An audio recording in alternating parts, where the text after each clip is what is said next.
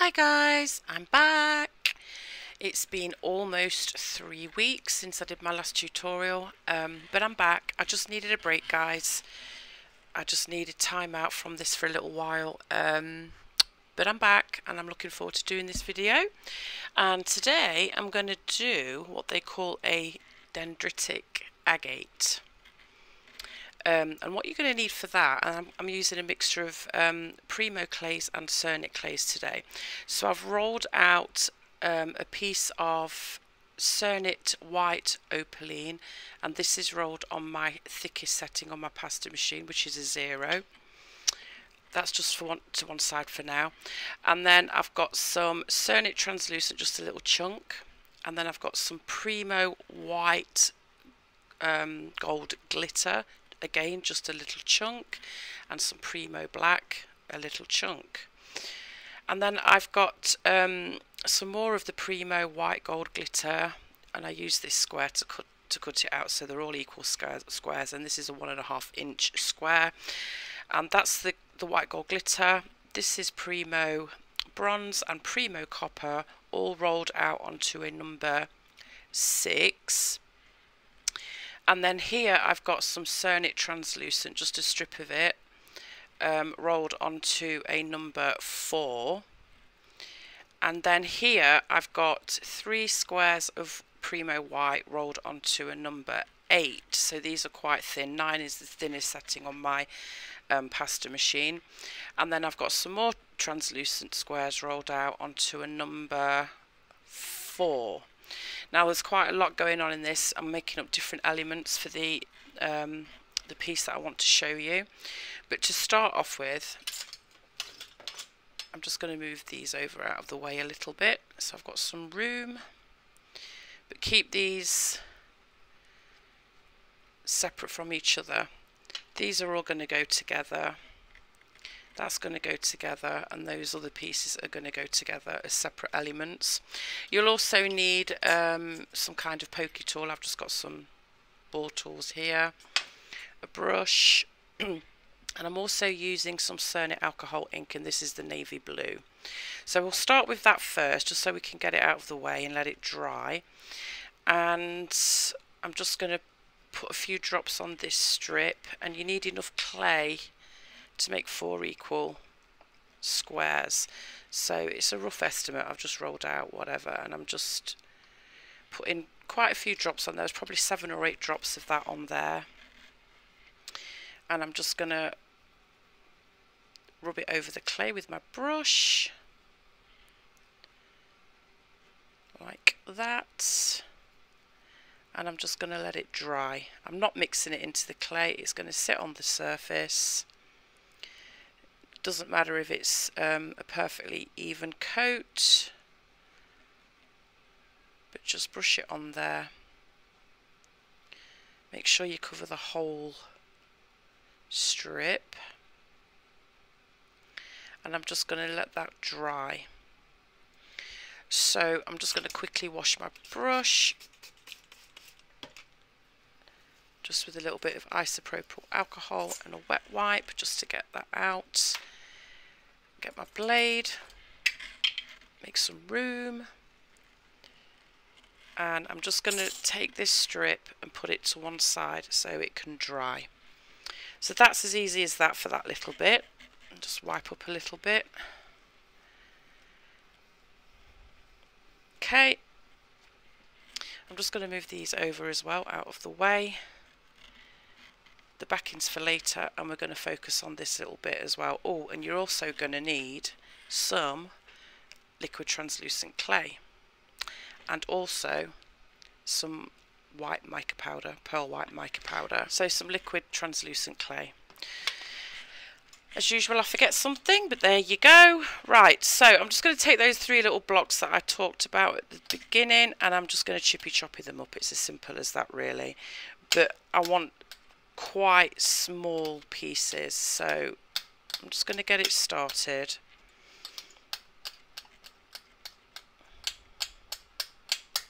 Fairly small pieces, and I'll probably cut back through it again once I've added the mica powder. So that's that little pile, and you probably won't even need that much, to be honest, but you can just make a small block of it, guys. These are just approximate amounts, really. You can make as much of this as you want. I've already practiced this and I did a huge amount. So I've kind of downsized it a little bit. And you could just throw all that into the mix, and then again with the black, and I want the black even smaller, to be honest with you, so I'm just going to quickly chippy choppy this up.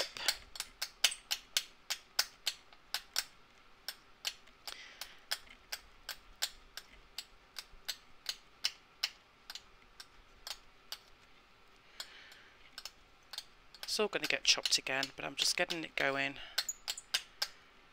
and then I'm just going to throw all that in the mix and give it a good old tumble, like so.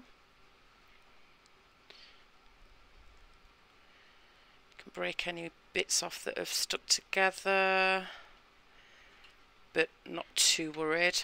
I'm going to take my pearl mica powder, white pearl mica powder.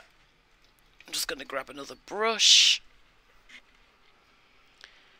And I don't want a great deal of this. This is just to help the chunks of clay separate a little bit. So I've just brushed a little bit of that on. Give it another tumble.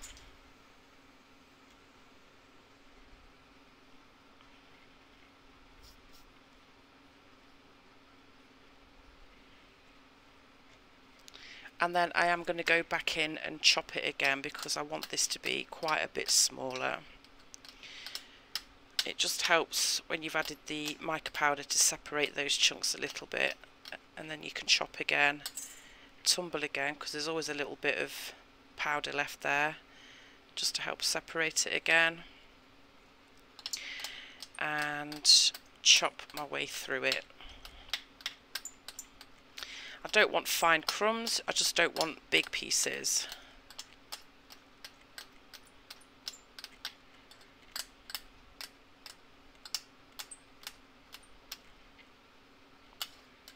Give it another little mix.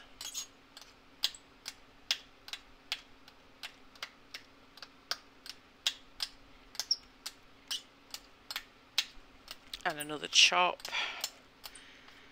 And I think we're about there with that. And I think that's good. Okay, so simple chippy choppy, small chunk chippy choppy. And I'm going to get my liquid clay now, translucent liquid clay. This is Sculpey, but I've also got Kato. I'm just using the Sculpey for this. It doesn't really matter which one you use for this. Give it a good old squirt of that, and then mix it all together. Get it all nicely coated, and then form it into a block. I'm just going to clean my hands off a little bit so they're less sticky, and then form it into a block. Like I say, you don't need a huge amount, or you can make as much as you want, depends how many pieces you want to make.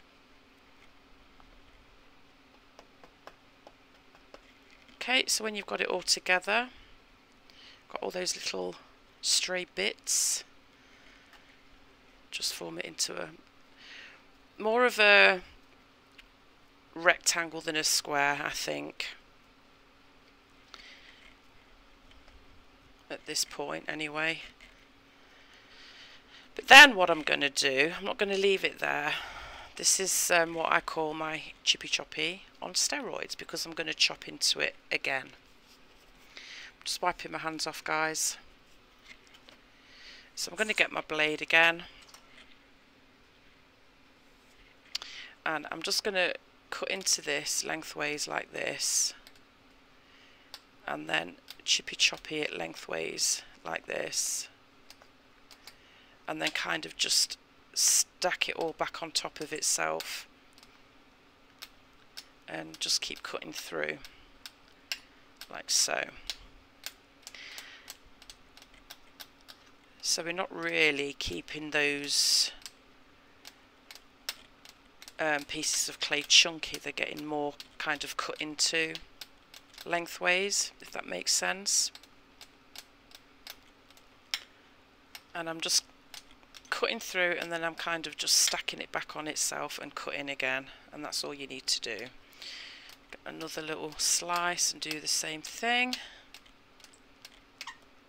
and then just pile it on top of the rest of it. And then same with this, and just keep doing that. Hence the name Chippy Choppy on steroids.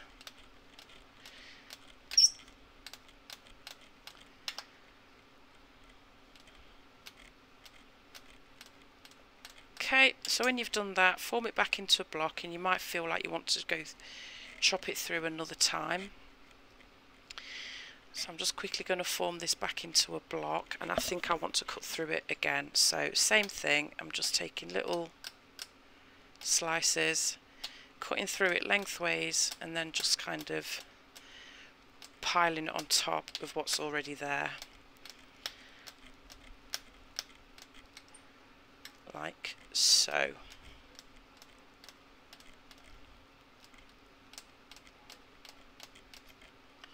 So there's a lot of chopping. So yeah, I decided to take a break. I was getting a little bit stressed with everything, not gonna lie. My brain just didn't want to cooperate. I couldn't think of anything particularly fresh to make, and so I decided just to take a few weeks off from doing this. And I've really not, other than this, the practice run for this and maybe a couple of other pieces, I've not really played with my clay. I don't know, I just wanted time out, guys. But I did go away for a few days with hubby, so that was a nice break. And I'm back at my desk because I can't stay away for too long. I always get the itch, so to speak. Alright, so I think that's chopped enough. So I just went through that block, you know, 2 times. And now I'm forming it back. But I'm keeping it as a rectangle. I'm not going to form it into a square. And it's just a rough little block. There's nothing really that precise about it. And there we go. That's the first little segment done. Just making sure it's all nicely stuck together. And I think that's good. Okay, so there's your little rectangle of Chippy Choppy. I'm just going to give my hands another wipe because they're a little sticky from playing with that. And now we'll move on to the next element, and you're going to need your white gold glitter, bronze and copper, and also the strip that I put alcohol ink on, which doesn't look like it's completely dry, but I'm not too worried. I'm going to go ahead anyway, and I'm just going to cut some equal squares of that out as well.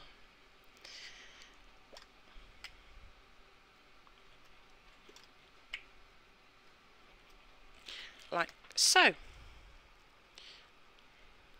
Like so, like so. Didn't cut through particularly great, but oh well. Just get rid of the excess. And like I say, it's still a little bit wet. You can be more patient than me and let it dry if you want to, but I'm not too worried. Okay. So remember, these ones are on a 6, but the blue ones are on a number 4. Okay. So I'm just literally going to stack them and making a very simple makume gane. I mean, I looked at these stones, and again, they vary because stones do. And I just kind of took elements from ones that I saw and thought I'd put them together. And this is what I came up with. So I'm going to start with the blue at the bottom, and the rest is pretty random. I'm not too bothered where they go, to be honest. I'm just stacking them, guys. Very simple. Like so. And I think it's always good to have the darker colour on the top, so when you do your makume, some of that gets pushed through. So a very simple stack. And I'm going to get my fingers all inky again. I'm going to get my roller, give it a quick roll, flip it, roll it from the other side so it catches up with itself, and then I'm going to cut it in half, restack like so, and I think that's all I'm going to do. I'm not going to roll it and stack it any more than that. Alright, so that's a simple little block. I'm just going to again make it more rectangular than square. Make sure it's all stuck together. I'm just going to get my ball tools. You can do as many of these in this as you want to, but I'm just literally pushing these through, and I might even kind of drag it a little bit here and there like so, so it's not even round anymore. I'll do another one. Just push it down like so, and you can put some smaller ones in, whatever you fancy. It's just a very, very simple makume, like so, and I think that's good. And then I'm just going to squash it back together again a little bit, close those holes up a bit, get the roller on it. I don't even care if it doesn't close all the way back, guys, to be fair. I'm just going to reshape this a little bit, get it back into a more rectangle shape.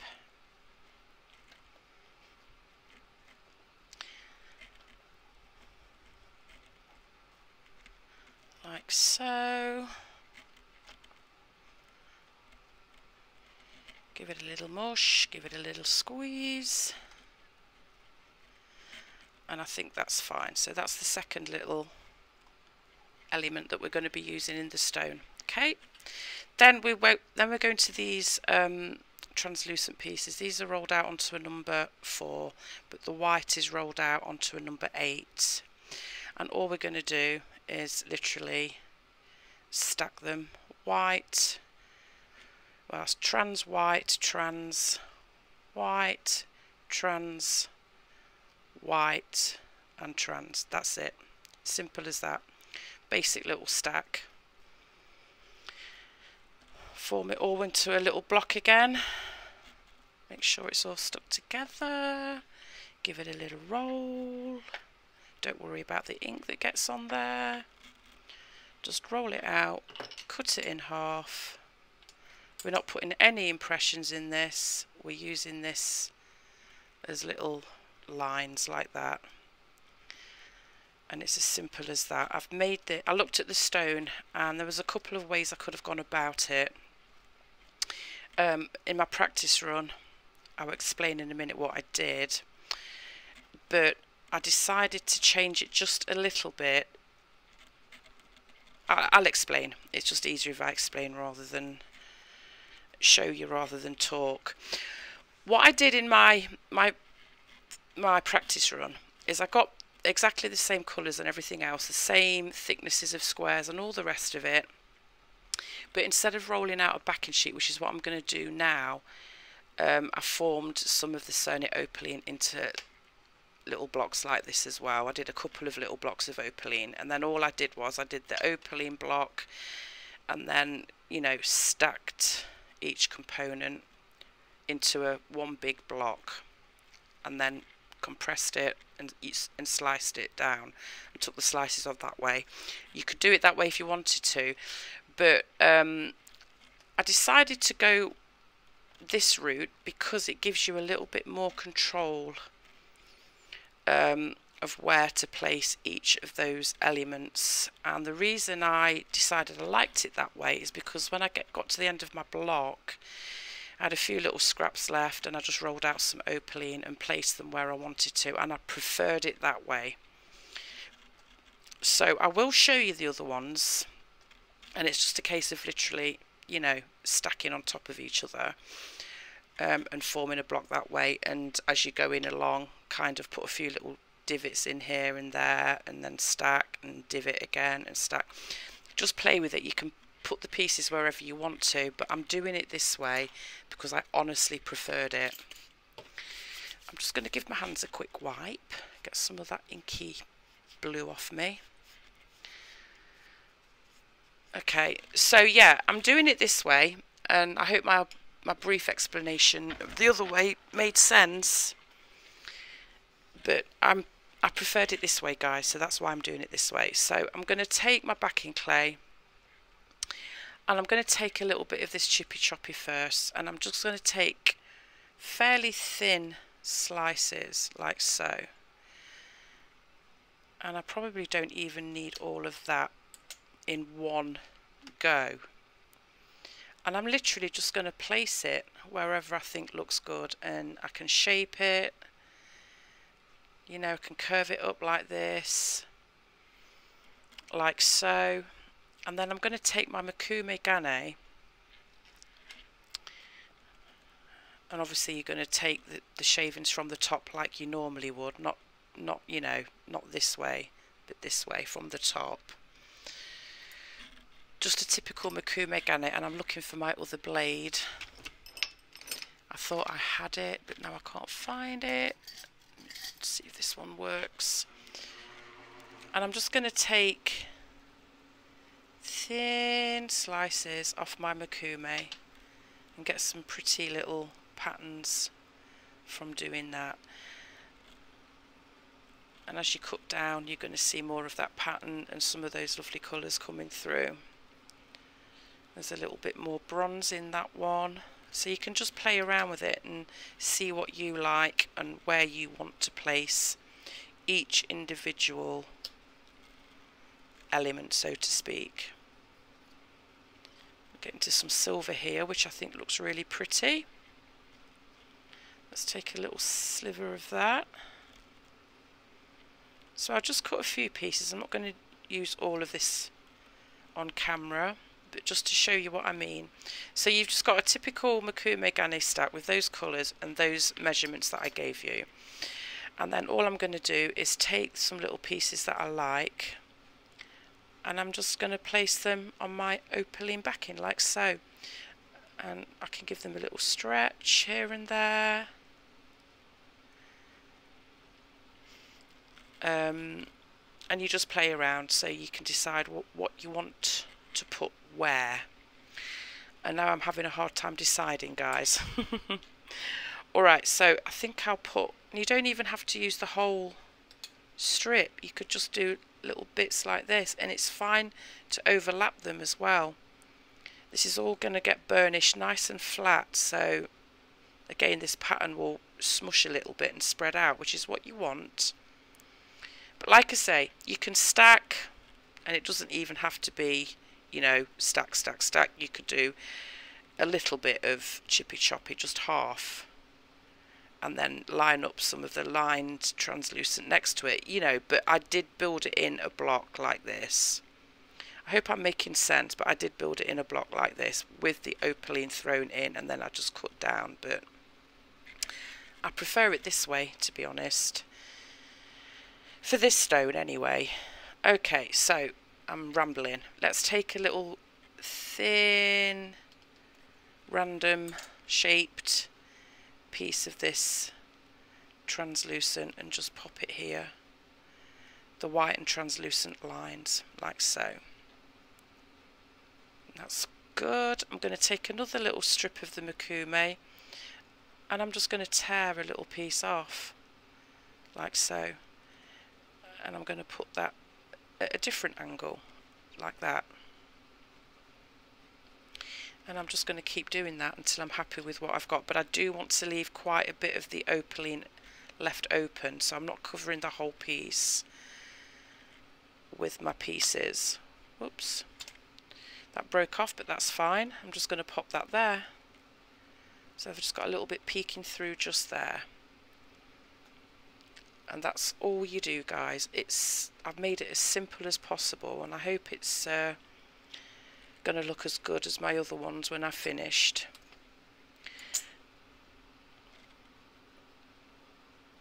And I'm just going to take this and I'm just going to plop it there. Now I'm going to just get rid of some of this. I don't want to get this dirty, and obviously I'm not showing you that many pieces on camera, but you get the idea. So you're just placing them wherever you see fit, guys, like that. I mean, it takes longer doing it this way than just stacking, you know, in a big block and cutting through, but I just preferred it. Right, do I need anything else on there, or am I good? Let's just pop a little bit more of this on here because that's kind of interesting. Stretch it out a little bit. It's okay if it breaks, it's okay if they overlap a little bit. And you've got separate elements here, you don't even have to do this. You've got a block of Makume if you just want to do Makume. You've got a chippy choppy. But they're cool elements for this stone. I hope that all makes sense. Alright, so I'm just going to leave it at that for this one. I'm going to get some paper and pop it on some paper. And another piece of paper. That's a bit dirty. A clean piece. Give it a good burnish. Actually, I'm going to roll it first. I just want to stretch out some of these little elements just a little bit. Like so. And then I'm going to burnish. And you can be as minimalistic as you want with this. You could just put tiny little amounts on. These stones all vary, and some of them were more patterned, like this one's going to be, or you can be minimalistic and just put little tiny fragments of each element on there. I think I probably will make another pendant just to see, just for comparison. So you know what I mean. I'm just going to give this a burnish with my steel soap. This is listed in my Amazon storefront, link is in the description. It's ideal for burnishing, getting everything nice and smooth and level, and you can just feel with your fingers afterwards. Just a little bit more, I think.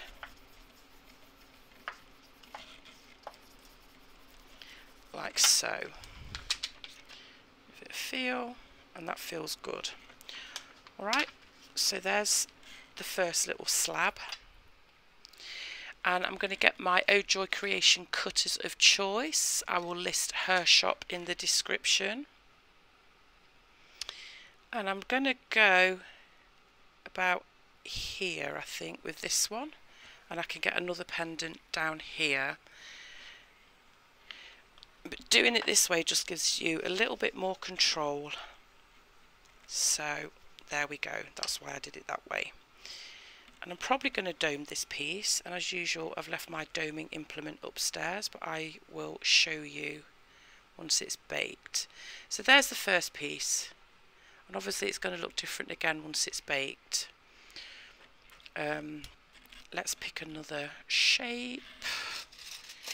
Which one do I want? Let's go with this one. I'm actually going to give this one a little bit of a clean before I cut it. Wet wipe and rubbing alcohol, isopropyl alcohol, like so. Give it a rub. There's a little splodge of blue there that I'm not too keen on, but I guess it doesn't matter a great deal. Stones will be stones. Alright, so I'm going to get this shape. Again, this is an Oh Joy Creations cutter. I love it.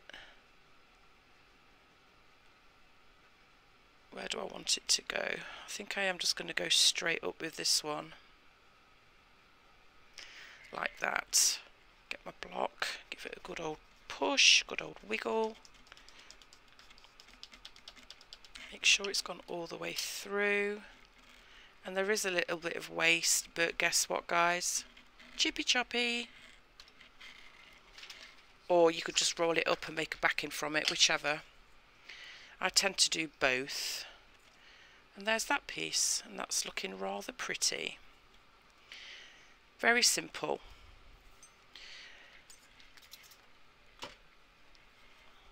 I'm just going to give these another quick wipe. Like I say, I'm going to dome the round one, but I've left my domey thing upstairs.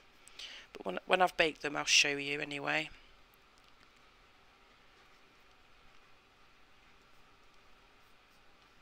Okay, so that's those two, and that one lost its shape a little bit. If that happens, just get your blade and you can just straighten it off again,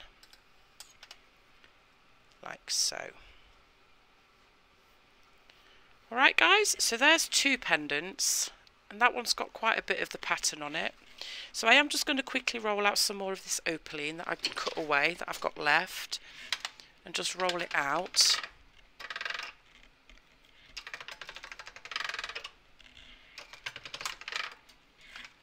Take it onto my thickest setting. You don't have to do them that thick if you don't want to.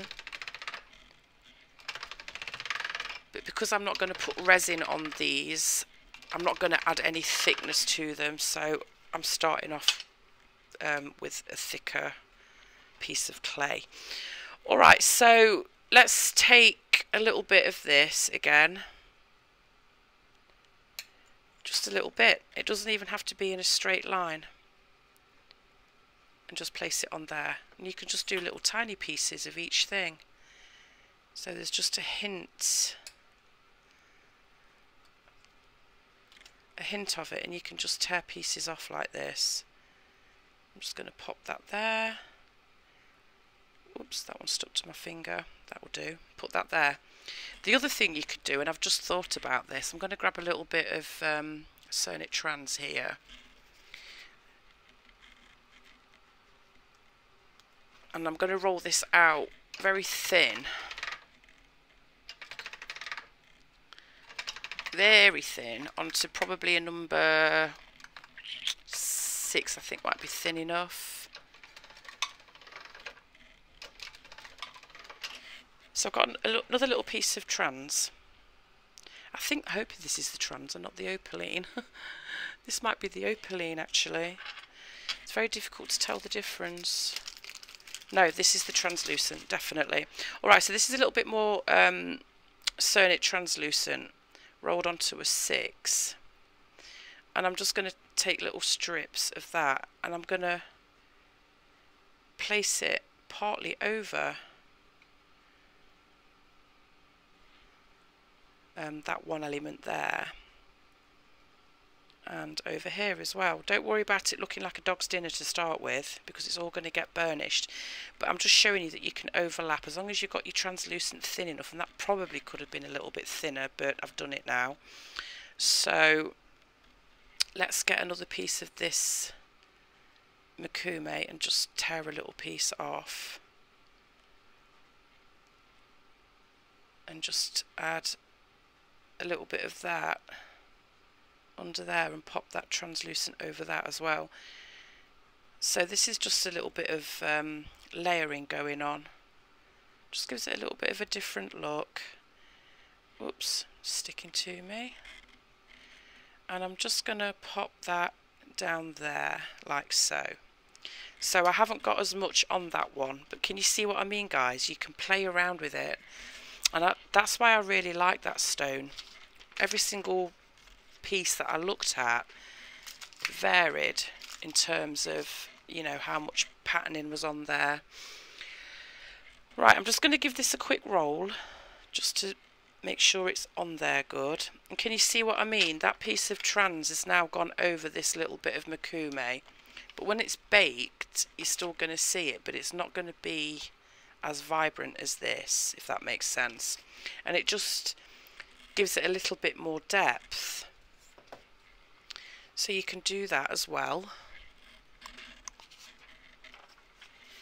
Give this a good old burnish again. Get my steel soap. Like so.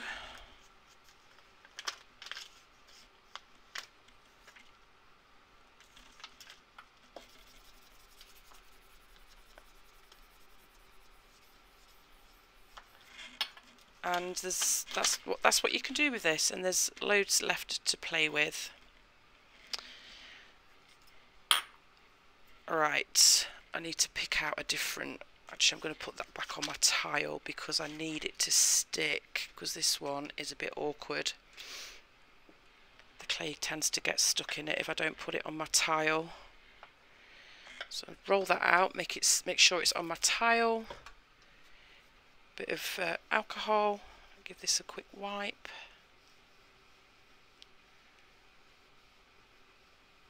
Actually, I don't know whether to use this one, because if I do, I'm not going to get that cool bit in up there, am I? I think I'm going to add a little bit more, guys, to this. So I'm going to take some of that mica again, but not that bit, I want this bit. Oops. And I'm just going to pop that here. Suppose I could use a different cutter. Actually, I'm going to use a different cutter. I've changed my mind. I'm just going to get a little bit more of that trans that I rolled out pretty thin, and I'm just going to pop that on top of there like that, just to layer it up a tiny, tiny bit. Give that a burnish. And I think I'm going to use a different cutter.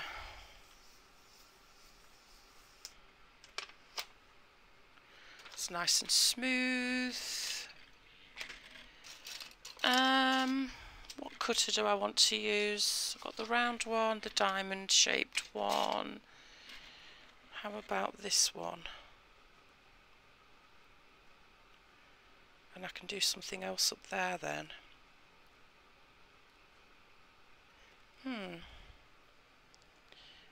I'm actually going to get another piece of trans. See what I mean about this, guys? You've got so much more freedom and you can play around with it. And just, you know, fiddle around like this until you're happy. Rather than taking a slice off a block and then you're kind of stuck with that, whatever the pattern is. Yeah, that's better. In my opinion, anyway. Okay, right. Let's try and get every little bit of that element in there, those elements in there. And I think that's good. So this one's less patterned. Well, there's more open spaces on it, I should say. Whereas these ones, I kind of put the pattern closer together. The pattern's more spread out on this one, which I think is going to look pretty cool when I've baked it. I've still got this little bit left and I want to use that, so I'll add a little bit more to that and then I'll call it a day. Okay, so there's that one as well, that's the difference. So I've still got this little bit left. So I'm going to add a little bit more to it. I'm just going to get a cutter to make sure I'm going to be able to fit it all on. That one's probably a bit too wide. I keep banging my head on the camera.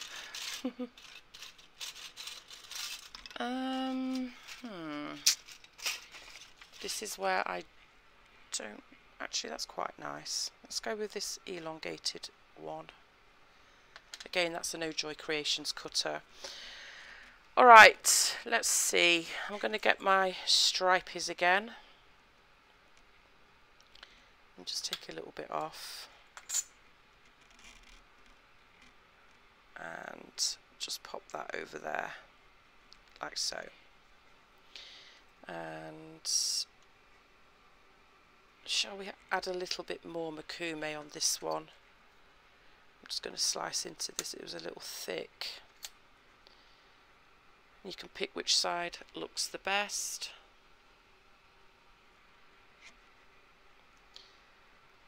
Like so. Let's add another little bit of chippy choppy, and my camera is about to die on me, so I'm going to have to be quick. I thought I charged it more than this. Oops.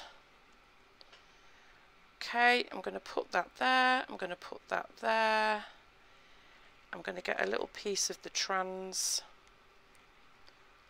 just to overlap it a little bit. I'm going to roll it out and I'm going to cut it out and I'm going to go and bake them. And I'm saying this really quick because my battery is about to die on me. So I hope that it was easy to understand, guys. I really wanted to do a faux stone, but I didn't want anything too complicated, and it took me a while to figure it out, obviously, but once I got it, it's pretty straightforward, don't you think? Alright, so I'm just going to cut that out there, and that's 4 lovely pieces I've made, and there's loads left to play around with. And like I say, you don't even have to make that stone with them. You can do whatever you want with those pieces.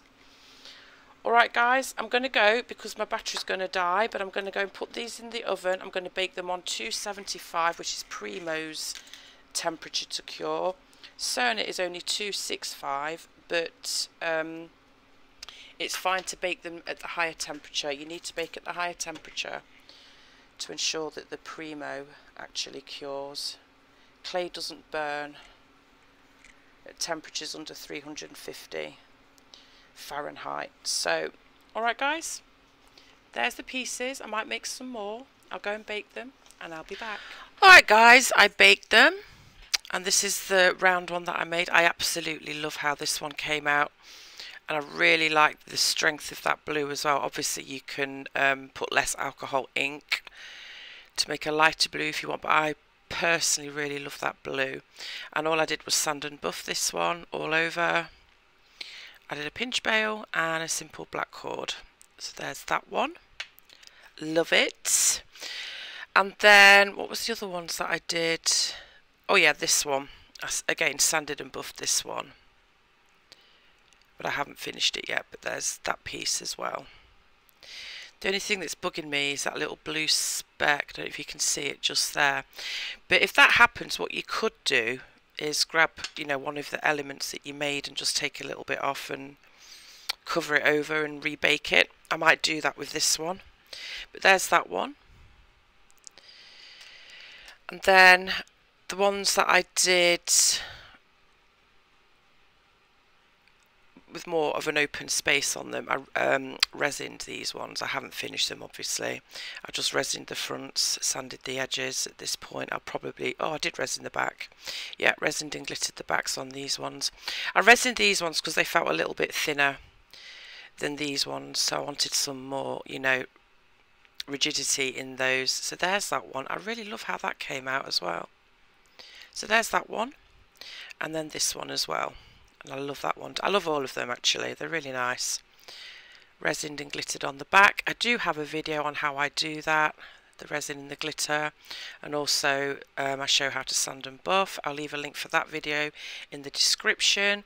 But they're all the pieces from that batch, and you just need to do this exactly the same thing that I did in my video. But if you wanted to do it where you actually stack all those elements up together and create one big block and then just take the slices off, this is how it's going to look. There isn't a great deal of difference really. It's just that you're going to get that more or less same uniform pattern running through. I prefer the freedom of placing the pieces where I want, but you know, that's those pieces as well. And there is actually less blue in this. I just didn't make the I didn't use as much alcohol ink on these, but they're still pretty cool. So there's those ones as well. Just a simple pinch bail on that one. Again, pinch bail and black cord on this one. I haven't fully decided how I'm going to dress them. I just did these quickly for the video. And then last but not least, this is from yesterday's batch. I did another one. Sanded and buffed, and again I just placed the pieces, you know, quite sparingly, but again I love this one as well.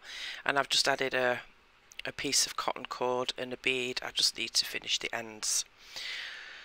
Alright guys, so they're the pieces. I hope it made sense. I hope you enjoyed it. I'm so happy to be back. Thank you for watching, and I will catch you later. Bye.